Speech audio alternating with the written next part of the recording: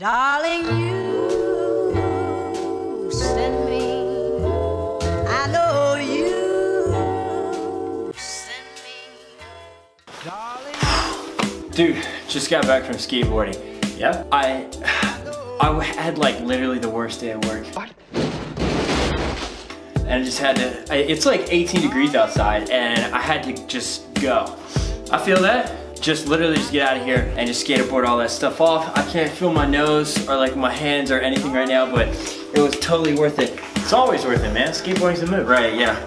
So here's why, okay? Today at work, right, so we had a guy teach us a skill today. I'll just be straight with you, it was on tripods. We were learning some camera stuff. He was teaching us about tripods for over an hour and a half. And then he broke down into other stuff, and then we sat there in a class that was supposed to be like, you know, maybe 30, 45 minutes long, and it turned into 3.5 hours. What? 3.5 hours. We talked about base level camera stuff.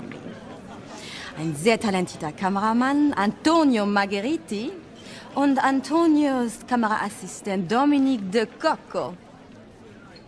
I don't know about you, but I can only watch PowerPoint for so long, right? Dude, I hate PowerPoint. Exactly. So I'm sitting here and like 15 minutes into this presentation, I'm already checked out. It's kind of like, I feel like it's always like that, like with like class and stuff. Like when I was in college, like I don't know. When I had to walk into a lecture, I mentally checked out.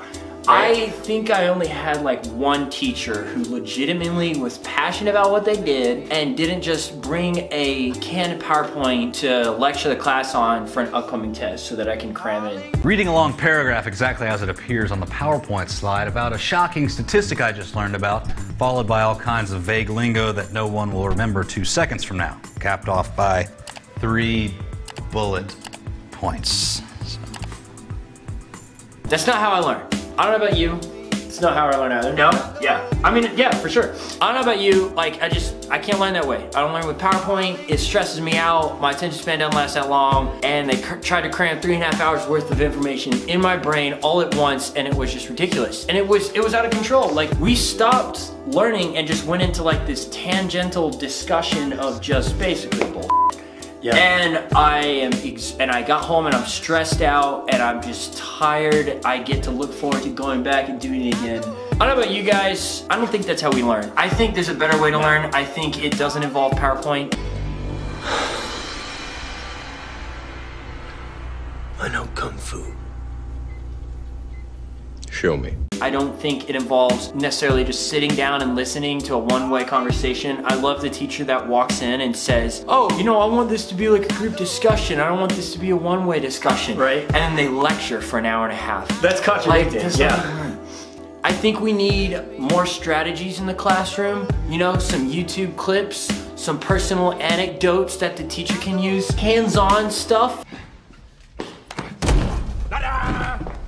You know, if we're learning something on a computer, every student has a computer in front of them, or, you know, 2 students have a computer where they can do exactly what is being talked about in real time. There's this thing called like a jigsaw strategy or something, I don't remember, where each group is responsible for teaching a certain skill set. I mean, group ideas Exactly. move. Yeah. So I think this needs to be fixed. I don't have all the perfect solutions. Just if you're a teacher or an instructor of some sort, anything like that, take PowerPoint out of your curriculum completely. Throw it away and forget the idea of a one-way lecture. It doesn't work. It does not work, and it stresses your students out.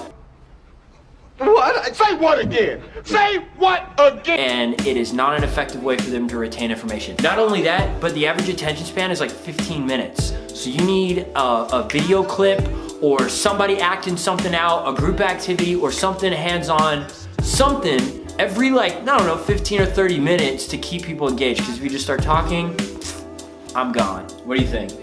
I totally agree, man. We're actually gonna drop a link in the bottom with like 50 different ways that you can teach a class without lecturing. So that should help a bunch. Right. Yeah. So Yeah, check the description. Sorry, I'm in all the skateboarding stuff. I still got my knee pads on and everything. Yeah. At least know that if it's a long day and you're super tired and you can't stand your professor, your instructor, or anybody anymore, you can always go out and skate. We skate for fun. We're soul skaters. Let's go show them what soul skating's all about. We got plenty of blog posts, pretty cool stuff coming up this week, so make sure that you are following theartofunpredictability.com and make sure you subscribe to this channel because we're gonna be making more videos to help you shake up your routine. Peace!